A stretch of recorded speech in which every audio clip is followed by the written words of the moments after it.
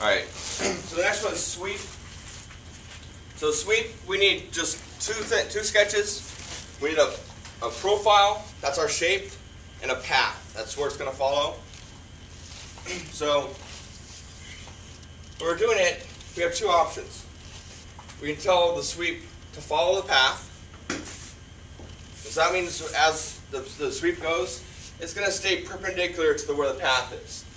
So in this case, it's going to go up and it's going to curve back and it's going to curve back over, staying perpendicular to that point on the path. We can also tell it to stay parallel with that first sketch, and then it's just going to kind of go sideways up and down. So which way do you think we do it most often?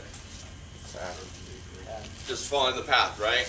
Because we want it to turn with the path.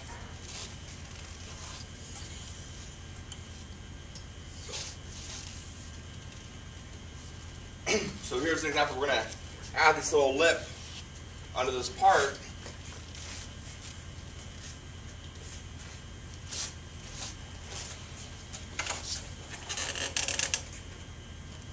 So I've got my sketch drawn up that shows my lip.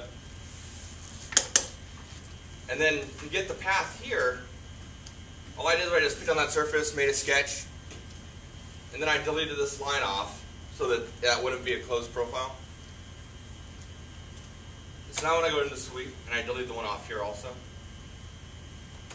now I can just go to sweep. This is my profile. That's my path.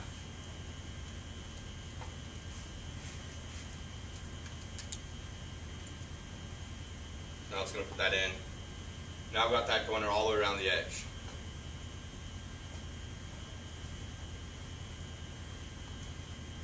So for making lips and things like that, really you draw your profile, you just do a sketch on the other surface, just get out of the sketch, and now I have to transfer the edges, then you can just go ahead and sweep it around.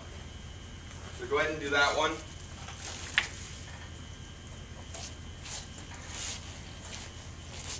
Done.